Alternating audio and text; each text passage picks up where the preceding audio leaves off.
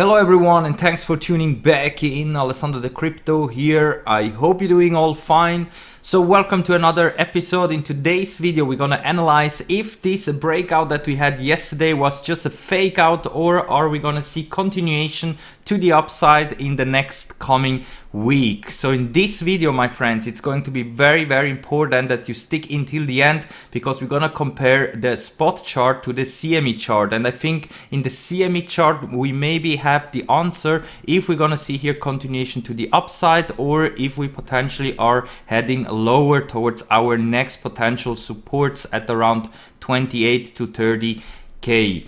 So yesterday it happened that we broke out to the upside, and I told you in yesterday's video, my friends, that first we need several 4-hour closes above this new potential support that we have at around $36,000. We crashed immediately after the second 4-hour close again below this support, and also in the daily time frame I told you that it's going to be very key to see the daily close if we are able to close above the new support, and especially above the 20 daily moving average. So here in the spot chart, as you can see, we closed below the 20 daily moving average, and right now we are also again struggling to close and go above the 20 daily. So it's going to be very important where we're gonna close the next couple of daily closes.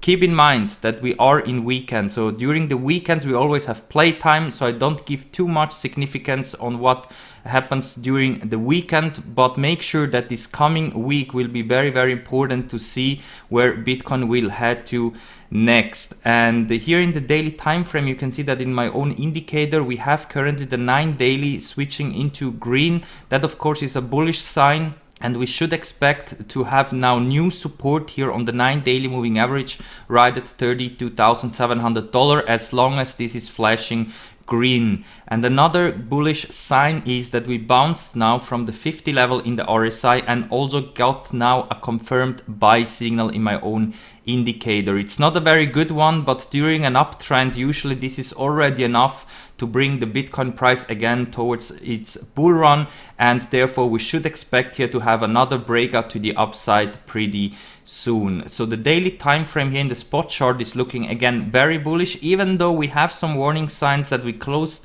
yesterday below the 20 daily moving average, and also again below the resistance. This huge wick that we had here to the upside of course is bearish, and therefore I'm expecting in the short to mid term again some pushes towards our support that currently is at around $28,000. You can see here in the 4-hour time frame that we got a sell signal, and therefore I'm expecting continuation to the downside, potentially to go down towards the main support of this potential falling wedge that we still have here. And the only bullish thing is that currently we bounced from the 20 moving average in the 4 hours. So as long as we're trading above the 20 moving average, in theory we should here fight the resistance again, and then maybe see a breakout to the upside. But since we got here a sell signal and it is still in play, I think we could potentially see during the weekend a bit continuation to the downside. So I'm keeping a very close eye here where we're gonna close the next couple of 4-hour candles. We have the 9 moving average here still in green, so in theory we should be now shifted again to the upside. Also the RSI bounced for now above the 50 level, which of course is bullish, but in order to go again completely in bull mode like we were yesterday, we have to start to close 4-hour candles at least above $35,300. So in the 4-hour here we are not out of the woods yet, and this dump could continue, and therefore I'm targeting here the support that we should have at around $28,000. And keep in mind that if we're gonna fall below $28,000, then we should target the next bearish targets here at the next support area at around $24,000, and then of course here the 20k area where currently also the 20 weekly moving average is lining up. So in the weekly time frame you can see that currently we're seeing a little bounce, but I'm still expecting the RSI to cool off completely down to the 50 level before we're gonna have a clear bottom and then a big bounce again to the upside, which will take out also this all-time high that we had here at $42,000. So in the weekly time frame, even though we cooled now off a little bit the indicators, I still think we have some room left to the downside to reach these potential bearish targets here. And of course on Monday we also have to update these moving averages here, the 9 weekly and 20 weekly moving average, because next week we will be a bit higher here. So I think that most likely the 20 weekly moving average will come very close here to the next support area of around $22,000 to $24,000. So we have to update these moving averages then on Monday. So in the spot chart, everything is looking like that short to midterm we're gonna see more continuation to the downside, but since the daily is starting to look again more bullish, I think at the end here we anyway gonna break out to the upside as soon as we're gonna bottom out somewhere. And also keep in mind that the 200 daily moving average currently is at around $18,000. So this is really the last resort if we're gonna see here a big dump, that the 200 daily moving average will hold as a support, because this moving average is the most important moving average next to the 20 weekly moving average for Bitcoin during a bull run. And now if we're gonna compare the spot chart to the CME chart, because here we have only data same like in the traditional markets, so here we are not trading during the weekends, and here you can see where the CME is closed on Friday, right exactly above our previous resistance, which now should be acting as a new support.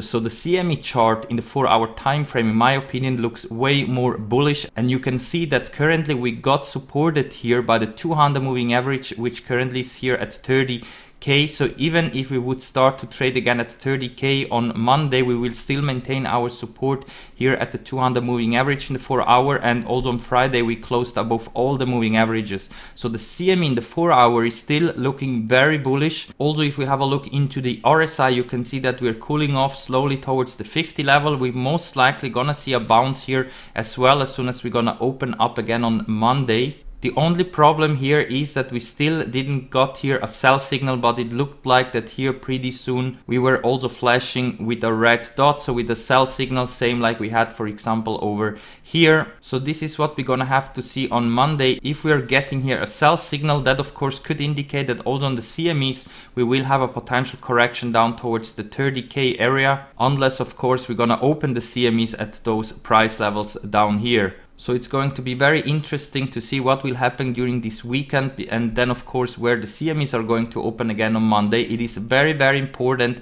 that we're gonna open the CMEs at least here at $30,000. So we would maintain our support that we have currently here at the 200 moving average in the 4-hour time frame, which also here you can see always acted as a very strong support, and we never came below this important moving average. So sometimes in the CME chart we have a better, clearer chart that tells us where we're gonna head to next, better sometimes than in the spot chart. That's why it is also important that you also keep an eye on the CME chart, my friends. And now we can also go over into the daily time frame, because here you can see that we closed exactly at the 20 daily moving average. So here also we had a buy signal flashing, we bounced exactly at the 50 level in the RSI, and also here I'm expecting to see continuation to the upside for next week, even though of course this big wick that we had yesterday is a very bearish sign, because usually this indicates that we will see a big fast move to the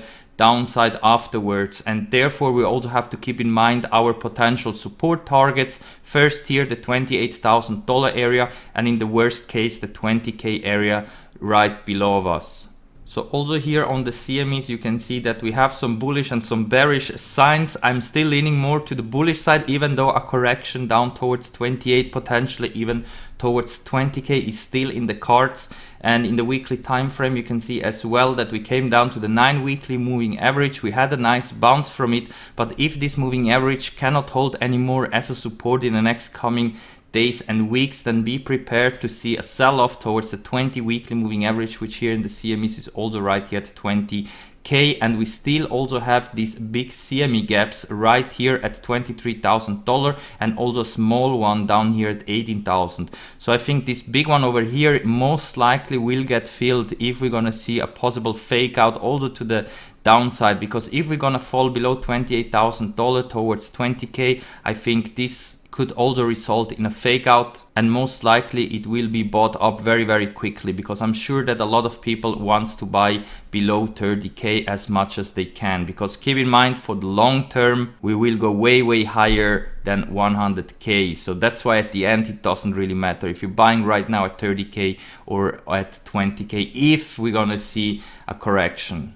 And therefore I want to show you this chart before we're gonna wrap it up, because here you can clearly see that Bitcoin has always been in a massive bull run here. So even though we had several corrections and bear markets, we always recovered, and the direction is clearly shifted to the upside. So even though we could see a correction potentially towards the middle line of around $20,000, at the end Bitcoin will go anyway to way higher levels. So that's why, my friend, don't go and panic sell. Try to buy as much as you can on the way to the upside, because long term you will be doing very fine, and you definitely want to be invested right now in the crypto market, especially into Bitcoin, in these times where you see how the stock market is getting manipulated and also corrupted by the big players. So here in the crypto market, doesn't matter how much gains you're gonna do, no one will block you from trading and suspend stocks or whatever. Bitcoin and the crypto market is for the people and always will be for the people. So no institution or state can ever ban or block it. That's why, my friends, make sure that you accumulate as much as possible, because in the long run we will win anyway. So with that said, guys, I'm gonna wrap it up for now. If you like the content, make sure to hit that like button here in this video, and also subscribe to the channel. I do daily TA videos, and check out all my links down below here, because with my recommended exchanges that I'm also using while trading Bitcoin and other cryptos, you can get some extra money if you use my invitation links. And also big shout out to our great Discord trading chat. We have a very great community over there, and this is also the place where you can get access to my own indicator, which is giving you buy and sell signals for Bitcoin. So if you want to join our free trading chat, then just click in the link down below here. Once you are in the chat, you have to go to the read first site and then click here on the thumbs up button in order to confirm that you are a human and not a bot.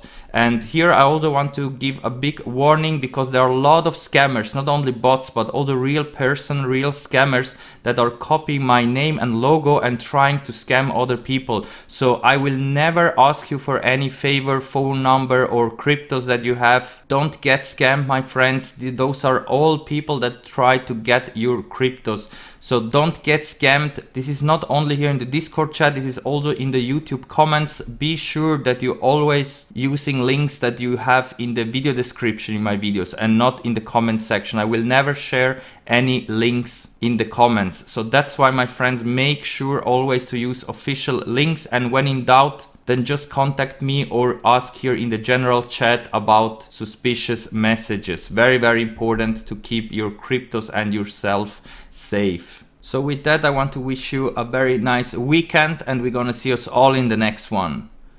Bye.